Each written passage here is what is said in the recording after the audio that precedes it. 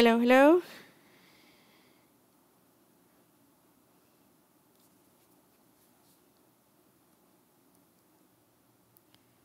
Hello. Can you hear me, guys?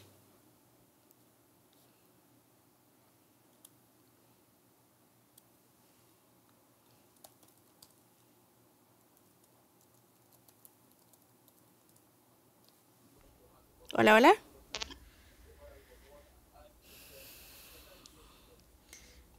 Hola. Hola. Lo siento, de verdad, mil disculpas. El otro grupo tenía un montón de preguntas y ya hablé con ellos que vamos a terminar de solucionarlas por WhatsApp. Y sí, lo siento, guys. No es mi intención haber entrado un poquito tarde a la llamada. No sé si me permiten terminar 5 minutitos después de la hora para poder compensar esto. Que sean 10, por favor. Good evening, No, teacher. Good evening. 15, 15.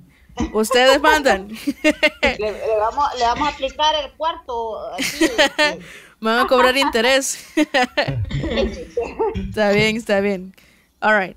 Bueno, pero sí, me disculpo en serio de que tenían bastantes preguntas y de verdad, mil disculpas. Y si me permiten terminar un poquito después para compensar este tiempo, me gustaría un montón. Solamente si ustedes están de acuerdo.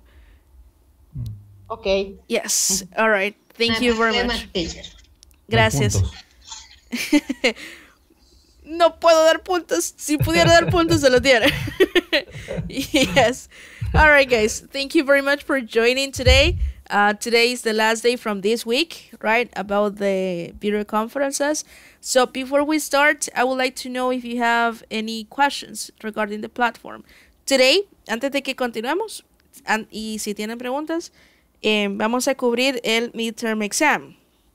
Right, vamos a ver cada uno de los puntos que hay en el examen. Solo déjenme revisar algo. Que se ven todas las respuestas ya. Solo déjenme borrarlas, espérenme. Que vamos a revisar eso ahorita. Así que no sé si tienen alguna pregunta antes de comenzar. Como les mencionaba, lo que vamos a hacer hoy es revisar el midterm exam. Lo vamos a responder entre todos para que podamos, recuerden que también el día de mañana tenemos que haber terminado este examencito antes de las 11:59. No sé si por el momento alguien tendrá algún inconveniente con el examen, que ahorita lo vamos a resolver, o si alguien tiene algún inconveniente con la plataforma en general, con algún contenido, algún knowledge check. ¿No? Yes, maybe. En realidad no sé cuál es el examen. Ahorita lo vamos a hacer. Ahorita lo vamos a hacer. You haven't? Yes. Okay. Solo. Yes, go ahead. And the excuse me, híjole, se me perdió. Creo que en la lección 4, number 4. Lección 4, number 4. Is 4.8. Listen, 4.8. Ninguna respuesta me da. Vaya, vamos a ver eso ahorita entonces. Sí, le coloco puntos o le coloco todos los comas, igual ninguna me da, no sé qué estoy haciendo mal. Vaya, vamos a ver entonces ahorita. 4.8.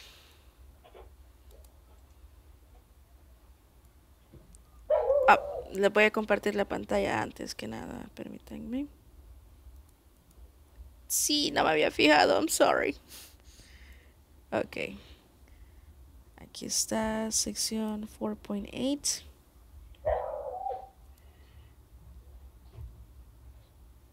Teacher, do you have a dog? Yes, I do. Why? Okay. Because in this moment your dog is barking. Oh no, but mine is sitting next to me. Está sentadito a la par mía, pues no es mío. Pues ese no es el mío. Okay. Okay. Yeah. Sí, aquí está acostadito. All right. So, 4.8 listening practice. It says, listen to the audio program and fill in the gaps with the missing information. Si gustan lo podemos escuchar para que veamos cuáles serían las respuestas. Vamos a, ay, pero creo que no compartí el audio. Déjenme asegurarme que he compartido el audio. Okay, I see. All right, let's go ahead and listen to the audio so we can go ahead and accept everything. ¿Se escucha? Listen to descriptions of 5 people. Oh, yes. Yes, Okay. yes, teacher. Chivo, chivo. Voy a poner al principio entonces.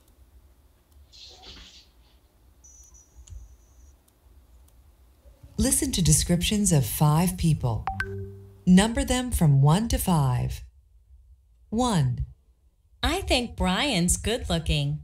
He's pretty tall with dark brown hair and a mustache. He's about 30. 2, Tina's 18. She's got red hair, shoulder length, and very curly.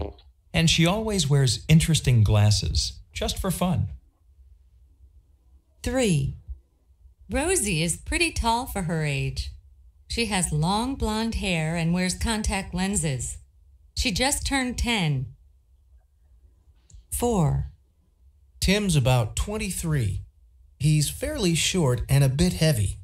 His hair isn't very long. 5, Alice is very tall, and she's got long black hair. She's around 25. Oh, and she's very slim. She looks like a fashion model.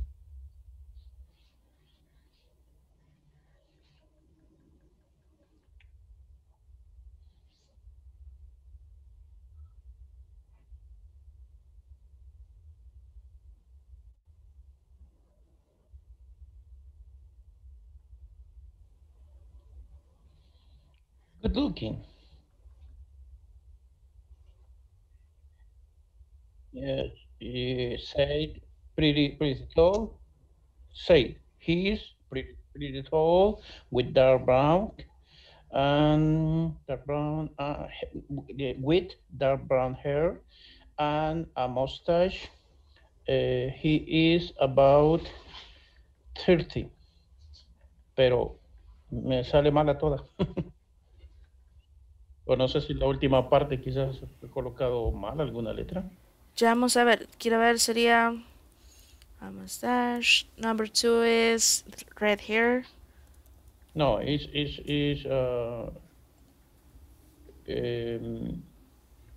no, en el número 1. Number 1, good looking. Yes. Good Vamos a ver. looking, pero después sigue. Yeah, good looking, Ahí. pretty tall, mustache, red hair. Only pretty tall. Only pretty tall. Only pretty tall. Yes, ahí solo esa queda. My problem is I am put all the sentences. All right. So yeah, in this case, it's only the adjective, let's say. For example, just good looking, porque si pone toda. I'm sorry. Hoy sí es mi perrito. Ay, lo siento. I think Brian's good looking. He is pretty tall. Aquí solamente es el adjetivo, ¿verdad? De las personas. Okay, that is my problem then. Okay. All right. ¿Solo de esas primeras 4?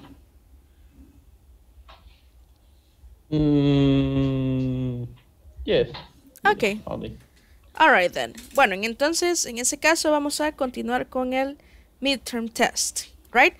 So as I said, tomorrow, guys, you should finish this before 11:59 p.m., right? So, I'm sorry. So, INSAFORP can see and that you finished this, right?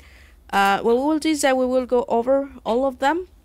In this case, the part A is that we need to listen to the conversations again between Lisa and Peter. What are they talking about? And they're talking about their vacations. We need to listen and check the correct answers, right? So let's go ahead and listen to the audio so we can check the correct answers. Ay, qué raro.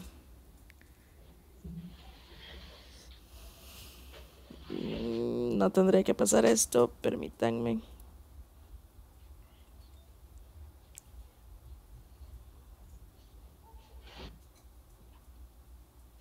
All right. Lisa ¿Se escucha el audio? Yes. Okay, awesome. Yes. and Peter are talking about vacations. Listen and check the correct answers. So, Lisa, where did you go for your vacation? I went to Australia. It was my first time there. Did you enjoy it? Well, yes and no. I wanted to go surfing, but the waves were really scary. It was often very windy. The weather was pretty cloudy and cool, and it rained for 2 whole days. That's terrible. So you didn't surf? No, but I visited lots of museums and saw some movies. But what about you, Peter? How did you spend your vacation? Well, I had a lot of fun. I went to Italy. Wow. What did you do there? I took a walking trip in the Alps. How was the weather? Both good and bad. The weather can change very quickly in the mountains. Some days were sunny and warm, perfect for walking, but other days were cold and wet. But I still loved the trip. Awesome. So let's go back to the questions. So, do you remember which place Lisa visited? Australia. Australia, that's correct. Let's go with number 2. How was the weather in Australia? Bad. Bad. Bad, that's right. Let's go with number 3. Which place did Peter visit? Italy. Italy, that's Italy. perfect. And last one, number 4. How was the weather? Good. Yeah, it was good, No, but sometimes no. it was bad. So what will be It's the okay. middle between good and bad? I didn't remember. Ahí está. Yes. Okay. Miguel said it, right? Okay. Yes, it's okay. Thank you. Okay. So that's the right one. Let's go back. So Lisa visited Australia. Number 2, how was the weather? In Australia, it was bad. Peter visited Italy, and the weather in Italy was okay because he said sometimes it's good and sometimes it's bad, right? Awesome. Let's go. Any question with letter A? Yeah? No questions, I think. No question. All right, then. Let's go with letter B then. It says here, complete the conversations. So we need to complete the following conversations. You need to finish up the WH question words according to the response given. You can choose among long, good, often, and well. Complete las siguientes conversaciones. Necesita terminar la otra parte de las palabras WH según la respuesta dada. Puede usar entre long, good, often, and well. Let's go with the first one. It says, how do you work out? Sería long, good, often, or well. Si habla de every day, ¿de qué estamos hablando? ¿De qué tantas veces, right? Often. Often. Perfecto. Often. Let's go with number 2. It says, how do you play tennis? About average, but in getting better and better. Si está hablando de que cómo juega tenis, sería long. Well. Perfect. Hello. No, well. In this case is well. How well Okay. do you play tennis? No, sí, la tiene bien. La tiene buena. Number 3. How do you spend how do you spend time at the gym? How do you spend at the gym? Just 30 minutes a day. Who has the time? Si está hablando de tiempo, sería long, Long. good. Perfect. Long. Perfect. Let's go with the last one. How are you at soccer? Okay, I guess it's not really my favorite sport. Si está hablando de qué tan bueno es, Well. ya le di la respuesta. That's correct. Good, right? How? What is? Good. Good. Ah, okay. Good. Yes. So the first one will be, how often do you work out every day? I'm a real fitness freak. How well do you play tennis? About average, but I'm getting better and better. How long do you spend at the gym? Just 30 minutes a day. Who has the time? How good are you at soccer? Okay, I guess. It's not really my favorite sport. Let's go with part 2. It says, complete the conversations and choose the correct past form of the verb in parentheses, right? So let's go with the first one. Did you home last night? Stay, that's correct. Porque exactamente. Because ¿quién se acuerda por qué se pone en su base form el verbo? Porque ya está ocupando el pasado con did. Perfecto, amazing. That's correct. Eso es todo. Ya lo está convirtiendo en pasado con el did. Vamos con la número 2. What did you Do. Perfect. What did you do? Number 3. Dancing. Perfect. I went dancing at the new club on 8th Street. Susie and Mike were there too. Let's go with number 4. Oh, really? Yes, we had. Perfect. Had a great time.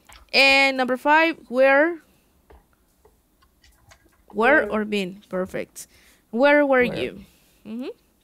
Number 6, I was. Perfect. Perfect. I was in the laundromat all the evening. How boring. Actually, no. I met my friends there. We spent. Amazing. We spent the evening laughing and talking. Right? Así quedaría entonces. Le vamos a dar una leída rapidito. How often do you work out? How well do you play tennis? How long do you spend at the gym? How good are you at soccer? Did you stay home last night? What did you do? I went dancing. Yes, we had a great time. Where were you? I was in the laundromat. And we spent the evening laughing and talking. Any questions on this one? ¿Alguna pregunta en esta? Teacher, Dígame. I have a question. La que estaba antes de esto. Quisiera que explicara bien la diferencia entre cuando vamos a usar el well y el good. Usted lo dijo, ¿verdad? Pero lo dijo un poquito rápido. Pero no lo entendí muy bien o no lo entiendo muy bien a esa parte. ¿El okay o el good? No, en el momento del well, cuando estábamos completando el well o el good. Como dijo usted de deporte, que será deporte, dijo usted, era good, parece. Oh, ya entendí. Sí. Aquí, digamos que una prácticamente es sinónimo de la otra. Right? How well, que, digamos, la diferencia la podemos ver así. Si le, en la respuesta, porque la respuesta le dice about average, que es como el promedio. Soy como, ¿cómo le dicen a eso? Soy una jugadora promedio, dice ahí, right? Pero estoy mejorando y mejorando. Como término medio, digamos. Ajá, o sea que no es ni bueno ni malo, right? Está en el intermedio. Ajá, how well, qué tan bien. Y el otro también es qué tan bien, porque ambas son sinónimos una de la otra. Well y good significan lo mismo. Ahí solamente, lo utilizamos solamente para hacer una diferencia una de la otra, pero al final de cuentas es lo mismo, right? Well. Por eso es que casi no le entiendo. Es que lo puede ver de esta manera. Si está preguntándole a alguien qué tan experto es en la materia, right? O qué tan buen desarrollo tiene en cualquier actividad, puede ser how well or how good, porque ambas significan lo mismo. Aquí solamente hicimos la diferencia una de la otra porque el ejercicio así nos pedía, right? How well do you play tennis? How good are you at soccer? La otra diferencia que usted puede ver es de que el well se ocupa con el auxiliar do y el good se ocupa con el verbo to be. Ok. Well con el do, dijo, ¿verdad? Sí. Si se fija, how well do you? Con el to be. Exacto. How well. ¿Cree que nos hace el favor, teacher, de mandar así esa explicacióncita cuando ya está en la clase y ponerlo así como en una nota, digamos, y mandarlo al chat para tener esa imagen después? Sí, solo dejen mandarme un mensaje a mí mismo porque si no se me va a olvidar. Ok. explicar. Ok, teacher. Sí, espérenme, porque That's yo all. me conozco y se me va a olvidar. Ok. Explicar. I know, teacher, I know. Yes. Yeah, I know you know. Well, Ok, y no problem. vaya, ahí está, ya me lo mandé. Lo mandé al chat en general, por si se me olvida alguien que me acuerde, right? No creo, porque ya me mandé el. Pero sí, alright. Okay. Vaya, y Thank you después very much, teacher. You're welcome, Anita. Alright, any other question before we continue? ¿Alguna otra pregunta desde que continuamos? No, alright. So, let's go with this one. Aquí estas son incorrectas. Lo hice así para que no salieran las correctas. Alright? Porque ya me la habían preguntado. Y no se puede borrar las respuestas. Alright? So, let's go with this one. Letter C. Choose the correct answer.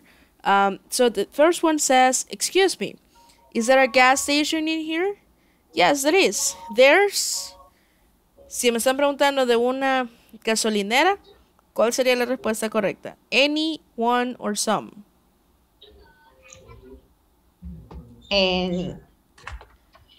No. One. Perfect. One. One. There is one around the corner. Let's go with number two. Yes. How hotels are there in this neighborhood? Está preguntando cantidad. ¿Cuál sería? How many? How many? Perfect. How many hotels are there in this neighborhood? There are... ¿De qué se refiere? Siempre de cantidad. Pero hay que ver ahí si es a little o a few. A few. Yes. A few es cuando son las cosas que podemos contar. A little. Eso es a que me refería, sí. Es cuando no lo podemos contar. Para contable, a few es para contable. That's correct. A few es para countable nouns. Contable. And little is for uncountable nouns. Uncountable. Yes. All right, let's go with number 4. It says, is there public transportation near here? Sería much, many, or one? There transportation in here.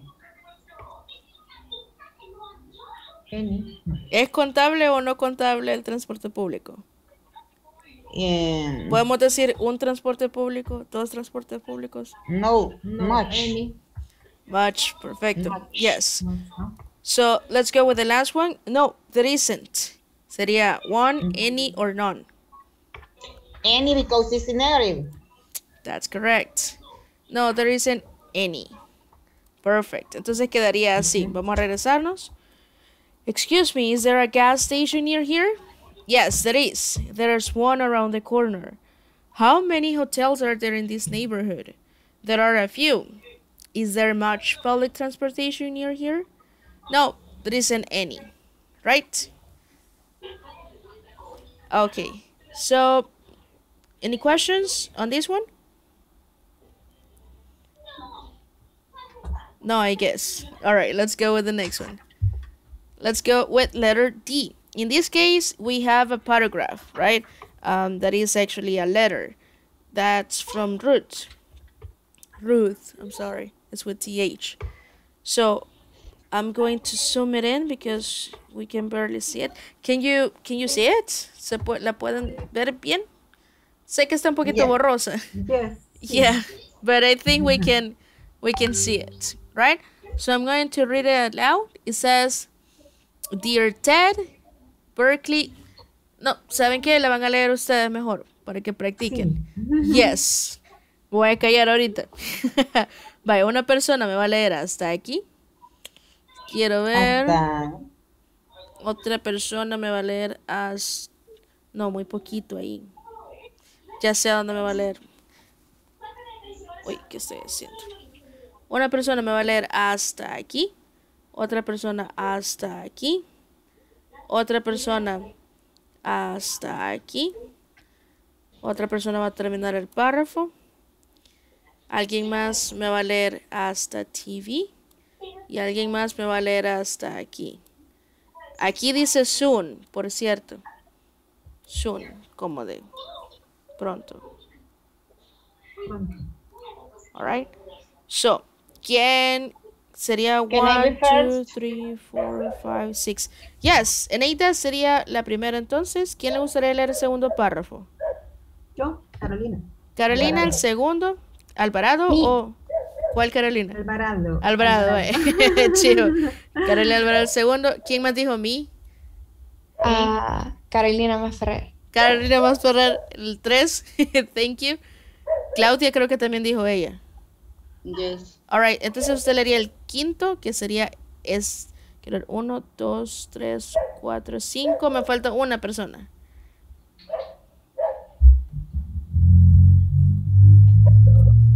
¿Quién más le gustaría leer? ¿Quién? ¿O yo escojo? Vaya, dele, Lourdes. Gracias. Usted sería la sexta entonces. Alright, cuando estén listos. Okay. Can I begin? Please. Okay. Dear Ted, Berkeley is a great city. I really like it here. I really like it here. There's always, I don't know, lots to do every day after class. I walk down Telegraph Avenue. I always like to go to my favorite, coffee shop in the afternoon and meet my friends there for coffee. Cool. In the evening, No? Yeah. In the evening, there is always something interesting to do in town or near the university. For example, I sometimes see a foreign movie or listen to live music. On Saturday, my friends and I usually take the bus to San Francisco for the day. I love shops and restaurants. It's a great city for jogging or inline. I am really learning good at it in Golden Gate Park. We always go to Chinatown to have lunch. Then we'll go walking or shopping in the afternoon. Perfect. Next. Who was the fifth? Recuerdo que Lourdes era la última. ¿Continúo? Sí, porque no sé Okay. quién. Yes, go ahead. On Sunday, sometimes I like to play tennis with friends or would watch a sport plans like a football game or a basketball game on TV. Cool, thank you. All right, Lourdes? I think American football is very exciting. Well, that's all for now. Take care. Hope to hear from you soon. Awesome. With love, Ruth, dice al final. Awesome. Let's go back then. Solo déjenme regresarme y borrar todo eso que escribí ahí. Wait. Alright, I see. Okay, so with that being said, which one will be the correct one in this? All of them are true or false. You just have to choose. So the first one says, she walks down Telegraph Avenue every day after class. Is this true or false?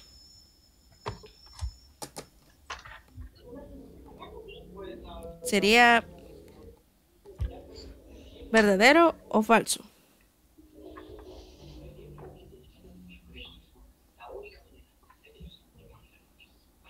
Verdadero. Verdadero, perfecto. She meets her friends for coffee, in the evening. Is this true or false? ¿Tiene amigos ella en California? Yes. Yes. Are you sure? True. Vaya, vamos a ponerle true.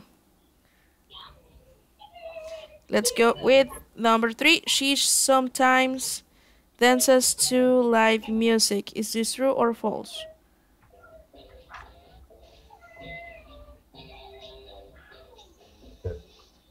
True. True? False. False. True or false? False. False. Number 3, right? False. Yes. Let's go with number 4. She enjoys going to San Francisco on the weekend. False. False or true. Aún la 2. Ya vamos a ver si está correcta. Ya vamos a ver si está correcta. Pero la 4 sería true or false. She enjoys going to San Francisco on the weekend.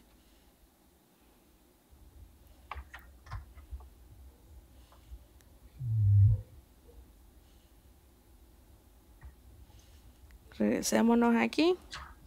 Sí, porque no. Bye, no hay problema. Regresémonos True. entonces. She enjoys, yes, right? Por aquí dice, quiero ver.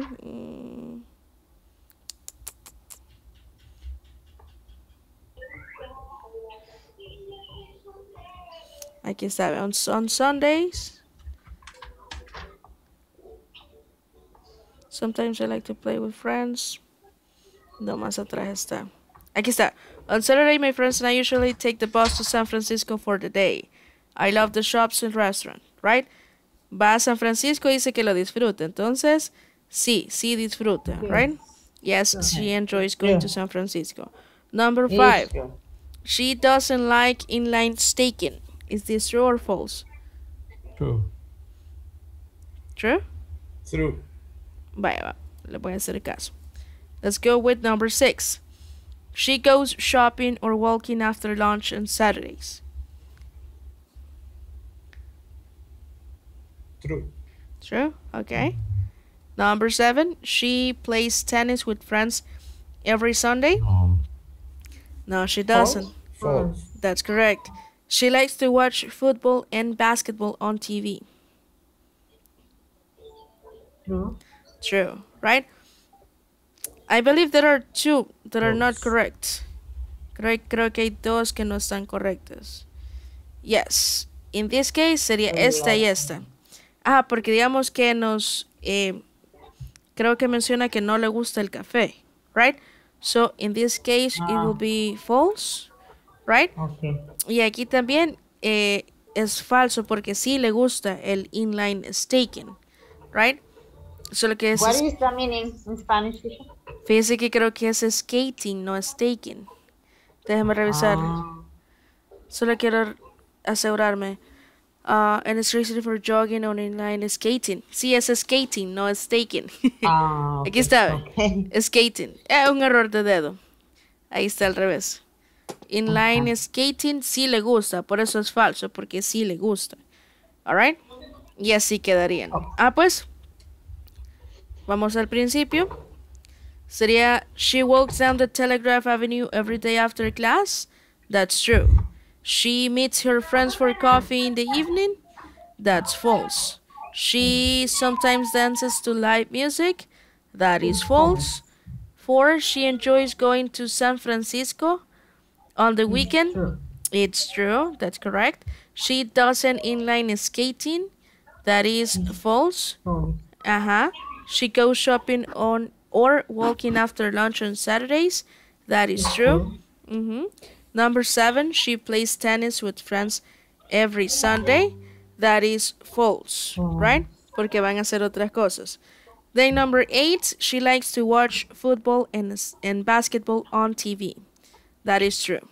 Y así quedaría el midterm exam, right?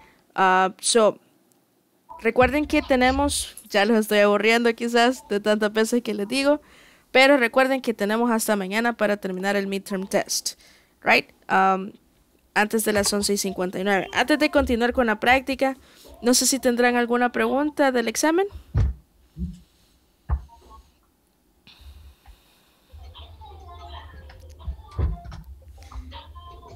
Creo que no, entonces. Chivo. Alright. Lo siento, Lourdes. Bueno, en ese caso, como vamos a pasar a la práctica, lo que puede hacer es escribirles las respuestas por el chat, right? Para que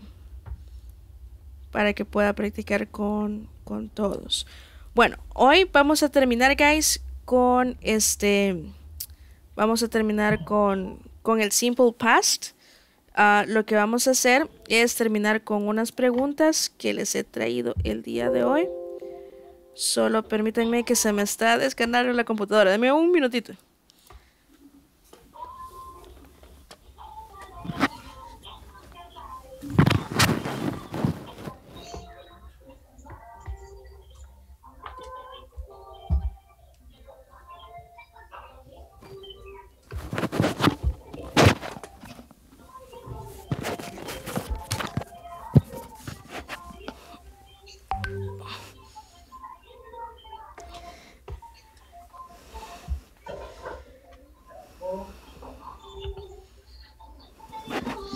Ok, lo siento. Lo siento, estaba un poquito lejos el cargador. Vaya, como les mencionaba al principio de la clase, hoy vamos a terminar con el simple past. Y vamos a hacer lo mismo que el día de ayer. Les he traído un par de preguntas para que las practiquemos entre todos. Acá está. Todas estas son de simple past. Algunas de ellas son de preguntas cerradas. Por ejemplo, el did. For example, did you have fun at the weekend? Vamos a cambiar eso por last weekend.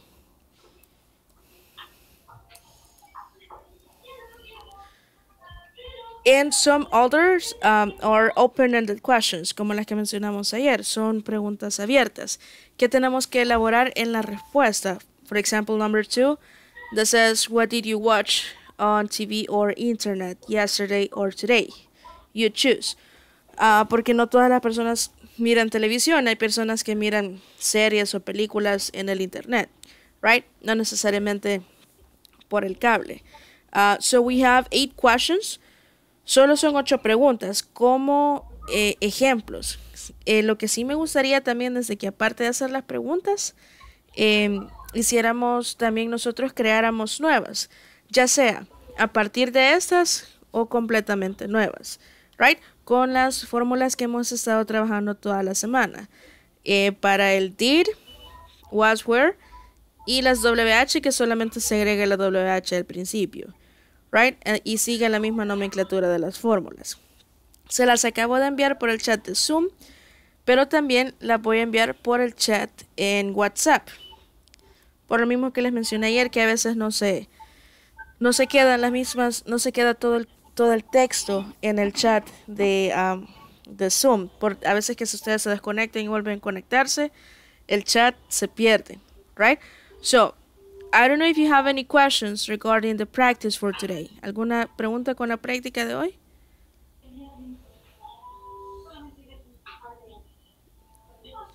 Yes, no. Están bien calladitos hoy todos. Yes, ya lo vi. All right. Bueno, entonces en ese caso, please stay during the practice. Remember that it's important to practice. Recuerden que es importante practicar. Ahorita les tendría que haber caído la invitación. Y si tienen alguna pregunta, díganme. Recuérdenme que ustedes me dieron permiso de quedarme un 5 minutos después de la clase para compensar que entré un poquito tarde. Right? So, let's go. Y please ask me if you have any questions. All right? Please accept the invitation.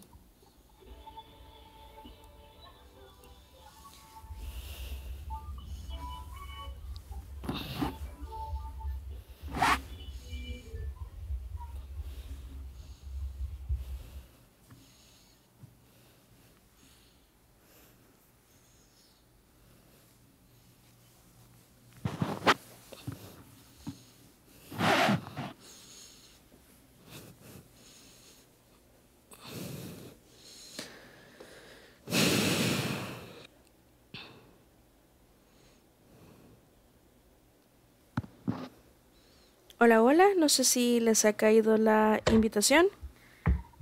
Carolina, Wilfredo. Hola. Hola, no sé si le cayó la invitación para unirse al grupo. Ay, sí, ok.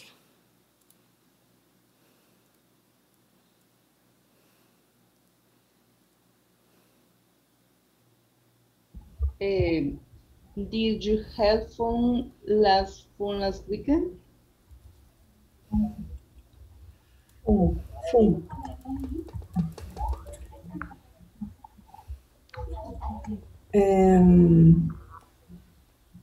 Yes, I did.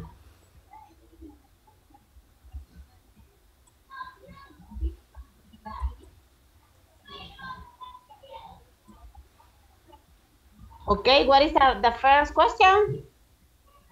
Yes. Yes. Es que estoy buscándolas aquí. Okay.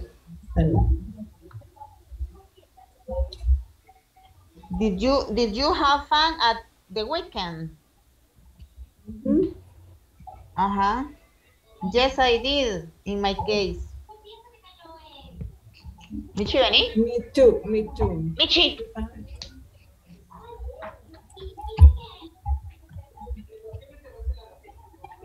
What did you watch on TV? Internet or yesterday today? Yes, yes, I did. I watch TV. I watch TV every day. Yes, I did.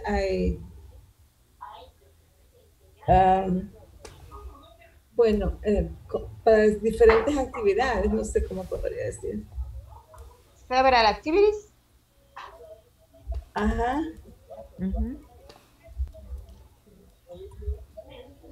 Yes. What did you watch on TV internet yesterday or today? Ah, okay. What did you watch? ¿Qué viste, verdad? En la televisión, por internet, ayer o ahora? I watched, bueno, in past, okay. I watched many programs. I don't know. In your case? I watch ¿qué? Did you watch movie? News? Movies or news or movies? Music. I watch or listen. I watch videos. Musical videos. Music. Musical videos. Okay. Yes. Okay, very good.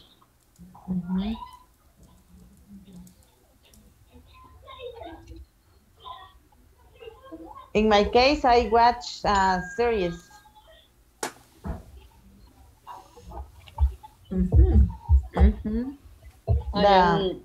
I did movies.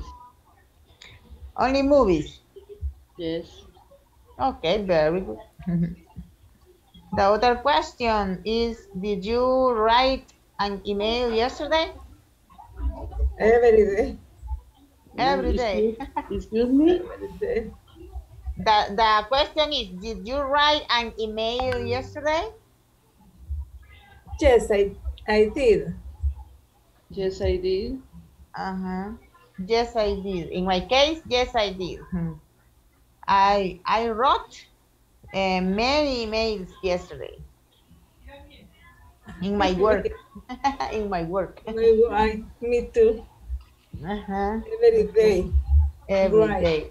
Yesterday and today and tomorrow and so on. Correctly. Okay.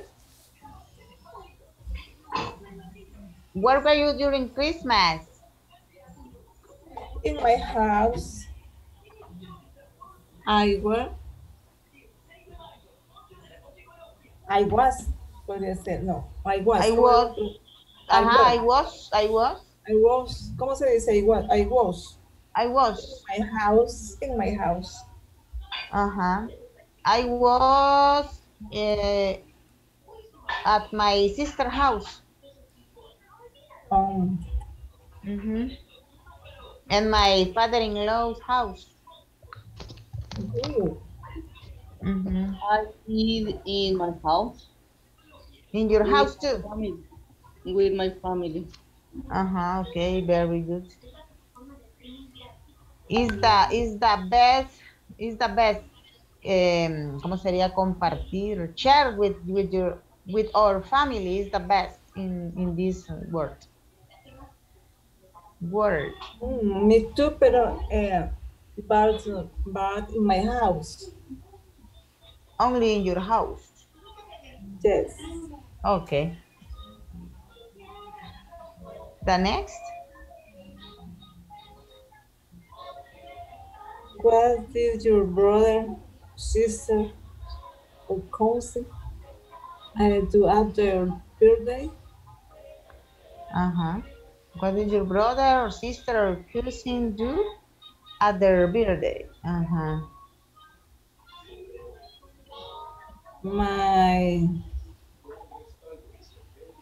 My cousin. Porque no tengo hermanas ni hermanas, entonces sería my cousin. A party. Celebrate with a party in your house. In her house or his house? It depends. In her, ¿verdad? In her house. In her house. Okay, in her house. In my case, is for example, what did you do? ¿Qué hace? Okay, my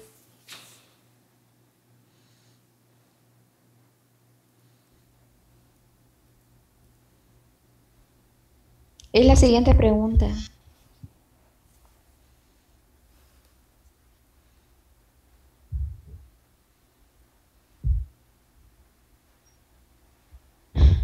Did your friend speak to you today?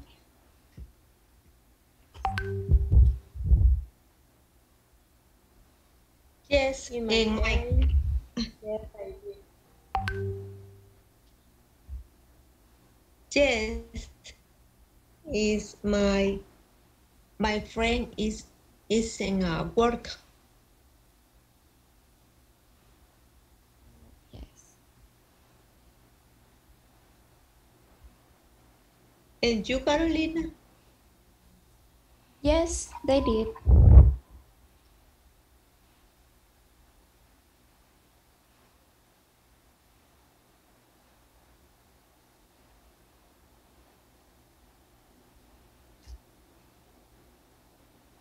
Next question, please.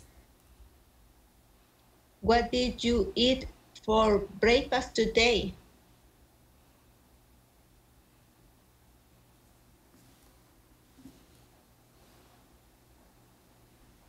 In my case, I didn't take a break today.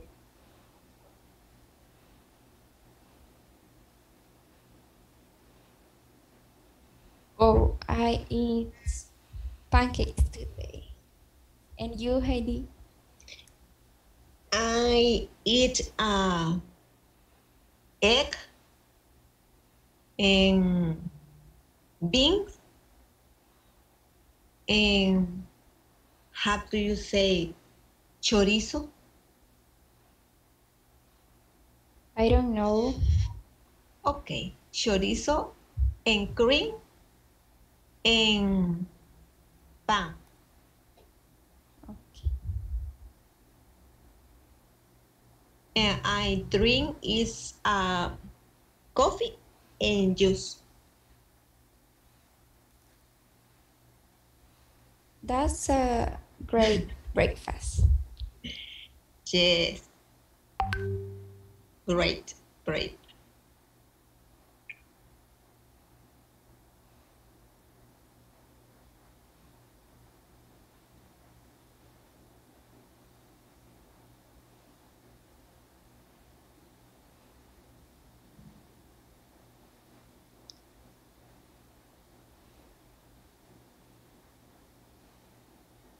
Did you practice English today?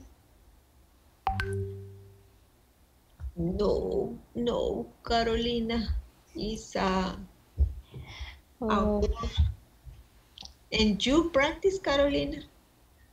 I'm used to see English videos, but in pronunciation, I don't practice too much. But good pronunciation. Oh, thank you. And you, Lourdes?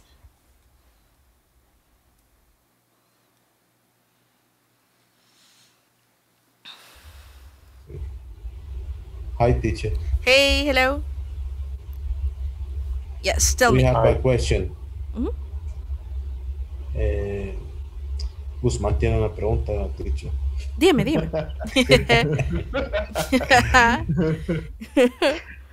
Hey, why me? Vaya, deme, Guzmán. ¿Cuál es su pregunta? Teacher, right, I have a question. Yeah. When the question use an auxiliary did, we have to answer with did. For example, did you have fun at the weekend? The answer could be yes, I did. Or can I use was or were? Can you repeat the question? Solo la pregunta. When I use the auxiliary did, I have to answer with the same auxiliary. If it's a short answer, yes. Si la respuesta es corta, sí. For example, yes, I did. No, I didn't. But if you want to explain your answer, for example, did you wash the dishes? For example, puede responder, yes, I did. No, I didn't. Or no, I did not wash the dishes. O yes, I washed the dishes. Lo voy a poner en el chat. Ajá, responde con el verbo, no con el auxiliar. Pero con el verbo en pasado. Exactly. Porque la pregunta está en pasado. Si la pregunta estuviera en presente, como do you wash the dishes, sería el verbo en presente. Yes, I wash the dishes.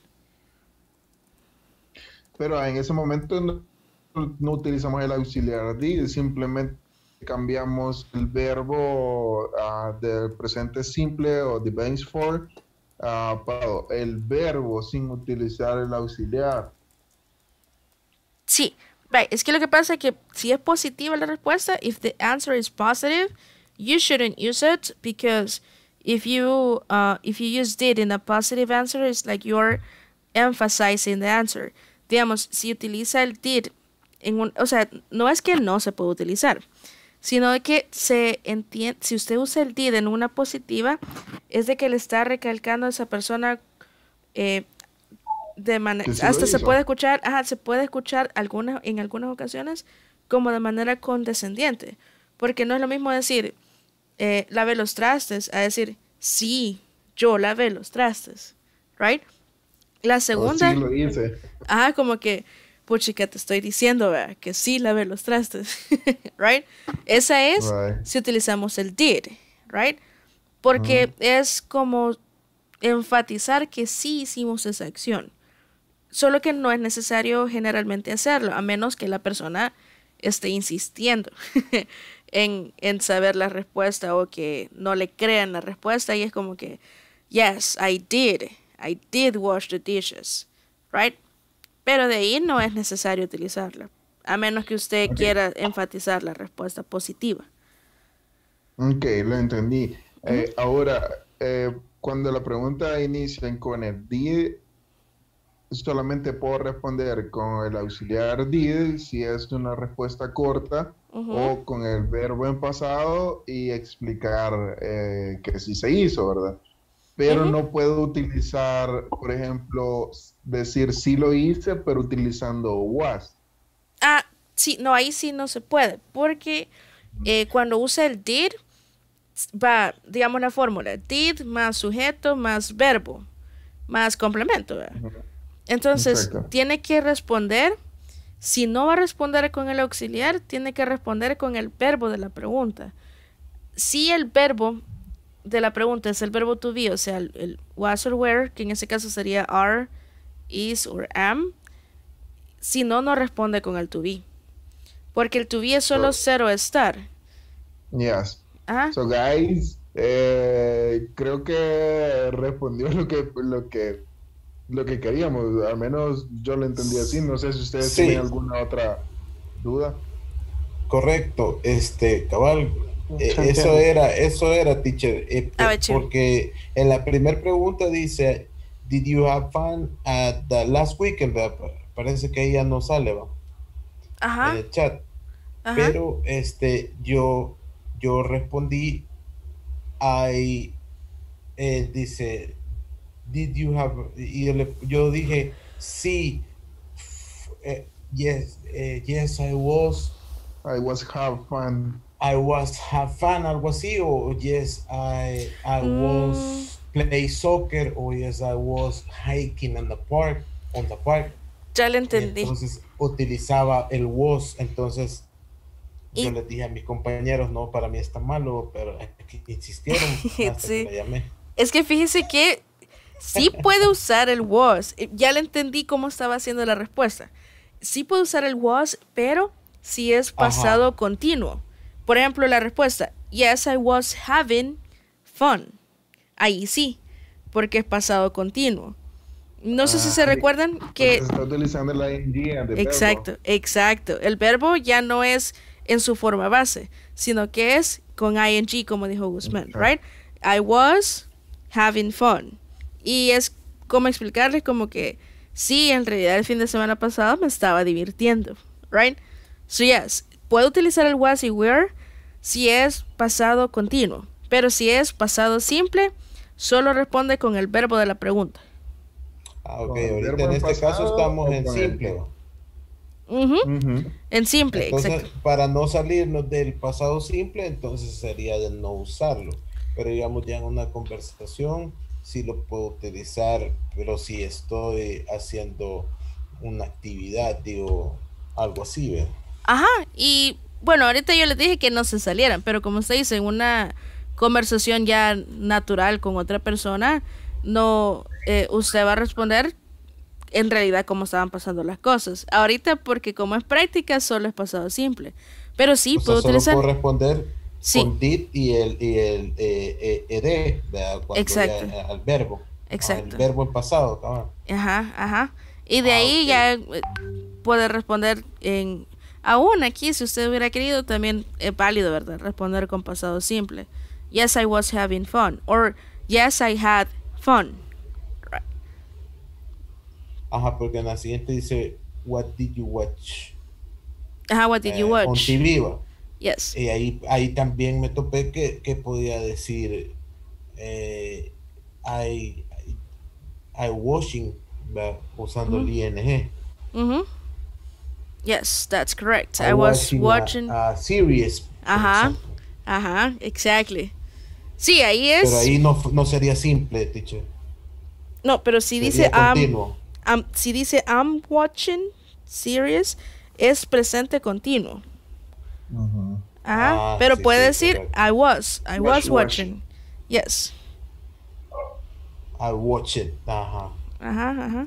Con el dedo en la garganta, ¿va? Yes. No, ese no. Ese es para los... Ah, sí, es cierto, para los regulares. Mira, yo solita me he confundido ahorita. Sorry. Sí. Yeah, pero sí, es Ok. correcto. Ok. Thanks, teacher. You're welcome. Alright, creo que...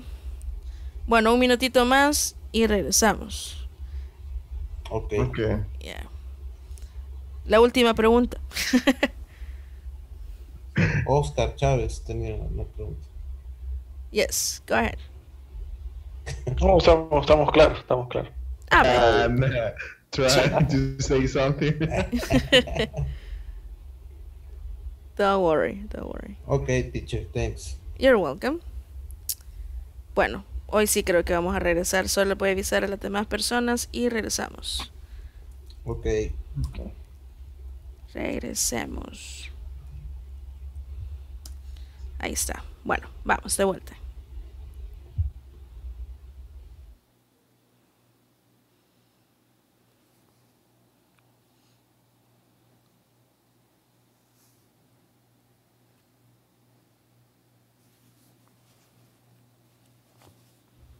Eran 5 minutos y solo pasaron 4. Sí, Es que no vaya a ser que se enojen ustedes. No, ahorita ya son 5 minutos. Exactos me salieron cuando regresaron. Yes. All right, guys. So before we go, antes de que nos vayamos, ¿tienen alguna consulta? Any question? No. No? All right, then. Perfect, then. Ahorita, que terminemos, le voy a enviar la explicación que di sobre el well, you're good, ¿ok? And remember, dígame. ¿Y no será que podemos agarrar una media hora más para practicar? Ahorita. Miren, por mí no hay problema. Sí, lo que pasa es que hoy teníamos que ver lo del examen. Por eso fue bien poquito tiempo que les di. Ajá, pero sí, Teacher, pero el lunes ya no hay clase, ¿verdad? Sí hay clase. Sí hay clase. Ah, ok. Faltan 2 semanas todavía, Mauricio. No se me emocione. Estaba practicando para la última semana. Sí. Los cursos de 2 semanas. No tampoco. Tiene apagado el micrófono. Ah, Eneida, ¿tiene apagado el micrófono? Sí, dígame, Wilfredo. Ok, no problem. A lo que me refiero, teacher, es que sí. O sea, el programa contempla solamente 1 hora de clase. Sí. Agregarle 1 hora y media, dice usted. Ajá. No se podría. Déjeme preguntar. Por mí, yo le digo, no hay problema, yo feliz, porque entre más practiquen, mejor, right? Déjeme preguntar, porque digamos que después de las 10, yo ya no tengo clase. Por mí no hay problema quedarme con ustedes, pero déjeme preguntarle a mi supervisora, porque también no sé si INSAFORP, como ellos ya contemplan 1 hora, no sé si se saldría de los lineamientos que ellos han dado. Pero como les digo, por mí, yo feliz. Pero déjenme preguntarle a mi supervisora para ver qué diga INSAFORP. ¿Cómo podríamos hacer? De casualidad, la supervisora no es Gaby Castillo. ¿Una qué? De casualidad no es Gaby Castillo, su supervisora. No, la mía se llama Elena. Se me olvidó el apellido, pero se llama Elena. Ah, ya va a poner Miss Elena. Amonestación. Sí, no le digan. Shh, que sea nuestro secreto. Y ahí debe estar supervisándola. Ay, sí, ya me va a regañar. Yes. O abonando lo que dice Wilfred, que pudiéramos más el hablar. Sí. Sí, yo generalmente les dejo 30 a 40 minutos, pero a veces el tema es un poquito más extenso y lo que hago mejor es una clase explicarlo y las demás lo hemos practicado. Creo que así hicimos ayer, que fueron casi 45 minutos que practicamos, right? So, pero porque no les di mucho tiempo también. Pero si ustedes gustan, podemos partir la explicación en varios días, concentrarnos en una cosa, tardarnos unos 10, 15 minutos para la explicación y luego los demás se agarren ustedes de práctica, right? I think it's better. Sería lo mejor. De acuerdo. Perfecto, entonces. Y la felicito por su forma de ¿cómo se llama? De dar las clases, porque realmente yo siento que estoy aprendiendo mucho.